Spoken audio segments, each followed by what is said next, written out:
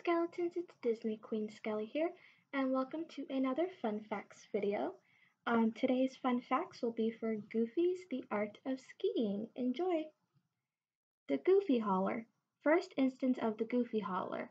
Heard as a yodel after Goofy attempts the shush downhill run on a vertical slope. Heinz Schroll, a Swiss yodeler, recorded yodels for the animated short.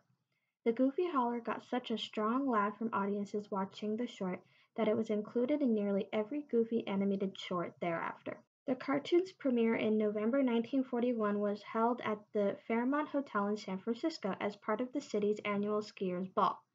Walt Disney and his wife Lillian Disney attended the event and presented the cartoon. The gag of Goofy skiing the wrong way came about as a compromise between two story men. One drew Goofy going to the left while the other instead on drawing him facing the other way. After much discussion, someone suggested the gag as a way of combining the two directions.